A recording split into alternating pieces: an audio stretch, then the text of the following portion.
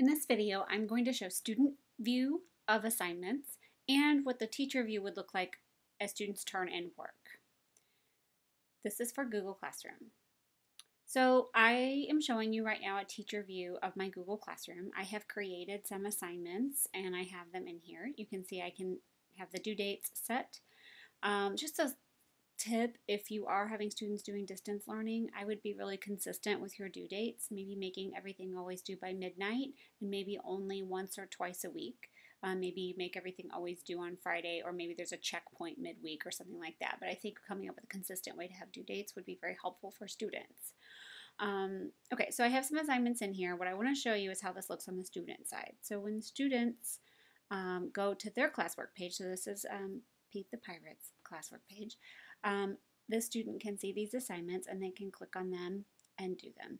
So for the slope assignment, if I open that up, I can actually see that my teacher's provided me a template and it says that all instructions are in this document attached. So I can go ahead and just click that right here. I can also click on View Assignment to see that assignment in more detail. When I click it in that way, I can add private comments and ask my teacher questions without other people seeing. If I put in my class comments here, I can add comments or questions the entire class might see. If I click on this template here, I can open it up. I can also add or create other things. So I just want to show you that students, if they click add or create, they can add something that's already in their Google Drive. They can add a link to something. They can upload a file from their computer. And then they can also, in the moment, ad hoc create a new doc from Google Docs, a new presentation from Google Slides, a new spreadsheet from Google Sheets, or they could create a drawing which would allow them to create some type of poster, or they could even technically use their trackpad to write on the drawing. So those are all ways students can turn things in. This particular assignment, the teachers provided a template. So that's why this document is here and it already has the student's name in it. If I click on that template, then I can see that I've got this document here and I can type into it. So I've got this teacher has put all of my learning resources at the top of this document. So I can click watch that video or click to go to that website, but I can also type in here. Now, just a tip, if you are creating a template for teachers, whenever the student has their own copy of the document, they are the editor. So a student could delete these things and then be like, oh no, I don't have my links anymore. Oops. So it might not be a bad idea for the teacher to also provide those links or resources in the actual assignment in Google Classroom as well.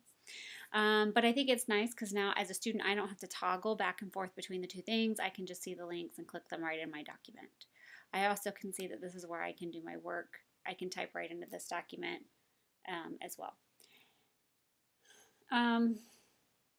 When I am done with this, so I'm just going to say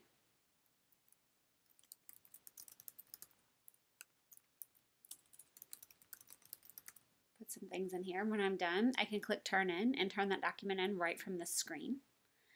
Additionally, if I close this tab, I still have the option to turn in the assignment. Now, if I turn it in, I can't do anything more with it unless the teacher returns it.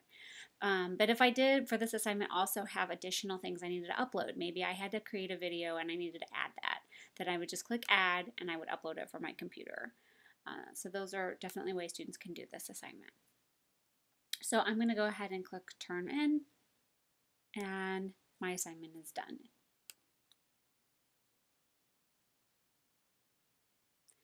I'm going to switch back to, and notice the student can unsubmit if they want to. When something is turned in, the student loses edit access to that document until it is either unsubmitted or the teacher returns it. If I switch to the teacher view, this is back to the teacher side again, and I go to that slope assignment, I can see that one student has turned it in, and I can click that and go directly to the turned in work. And I can actually open this up and look at it. I can grade it, I can give it feedback, I can comment on something. If I didn't maybe think the student followed directions or needed to do something more, I could actually leave them a comment.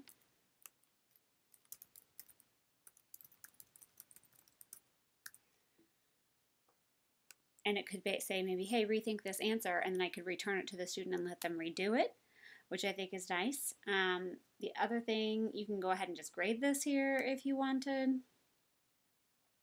I can leave the student private comments and post those. So when I'm done, I can just return it to the student and it will do that. I can also switch to the next student if I had another student in this class by just clicking on the arrow and going to another student this way. So there are lots of options there. So if I return this to the student, then that student will receive a grade and they can check the grade, or they could redo it and make another submission if you were going to have the student edit their work. So that is what the teacher grading side looks like, and it will tell me that they're graded. You can also sort by student last name, student first name, or status. So you could sort and just see all of the ones that are unsubmitted, all the ones that are submitted, or all that are graded. If I click this little folder icon, it'll actually go to the folder in my Google Drive that shows all the student work.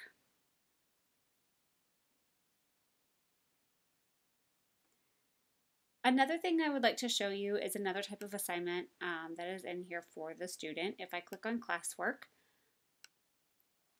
and I go into, this is a question, this is what a multiple choice question would look like. You can only add one question as the teacher, but the student could just answer this question.